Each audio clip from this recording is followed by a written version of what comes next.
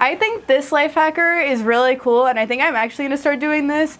It's a way to improve your What she's trying to say is that she self-control. doesn't usually do our life hackers. She just reads them. Usually, I already think I have the life hackers already kind of involved in my life. Like the email one, I kind of use those basics already for my emails. I try to show up on time. Sometimes that doesn't happen, but now I'm getting better at it. And I just show up 2 hours before I need to be anywhere now. So You show up 2 hours before you need to be anywhere? no, today I did. I showed up 2 hours earlier today. Okay. I'm usually late to tapings, but I was early today. But I was late because everybody else was already here when I got here. Yeah. Okay, so to improve self-control, give yourself a 10-minute delay.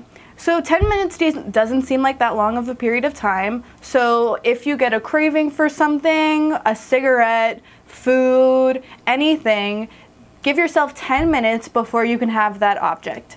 So but over time, if you keep giving yourself a 10-minute delay, it will be further and further along, and you won't have the obligation to eat it anymore or just take a cigarette or anything else. Does that really work? I think honestly it does, because okay, think about it. Think about if you have a craving for something, Okay. then you Got a craving. okay, you're like, oh, okay, I really want this. Then you really get want distracted by something else, and hours have gone by or minutes have gone by, unless if I feel like a 10-minute period is long enough to break the thought process of focusing on that specific thing. Okay. So, but if after 10 minutes you still want whatever it is and you've given yourself that exact amount of time, then go for it. That's what this article says, and it says that you should just go ahead and give into your craving. So I'm not sure what the next step So wait, in that you would give the 10-minute delay, and then if you think about it 10 minutes later, you should give into the craving. Not if you think about it 10 minutes later, but if you haven't stopped thinking about it from the very beginning of 10 minutes.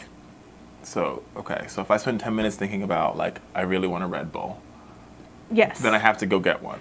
Just get a sugar-free, zero-calorie Red Bull. And That's then what I you drink don't need to now. wait. Yeah, so that's not hurting you. I don't know.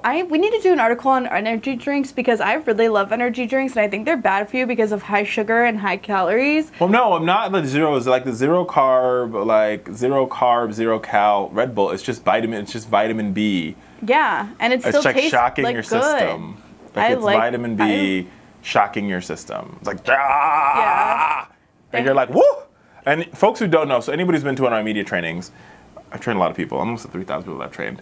Like, they'll tell you, like, I'll do 2 Red Bulls, and I'll be, like, flipping off the wall for the whole training. And I'm like, all right, let's go, woo!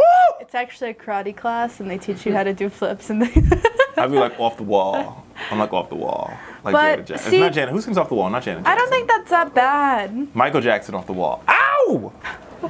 Okay, so, but with more practice, you can go from 10 minutes and turn it into 20, into 30, and then 60. And your cravings will be gone. And then you won't need it anymore, and you'll break the habit.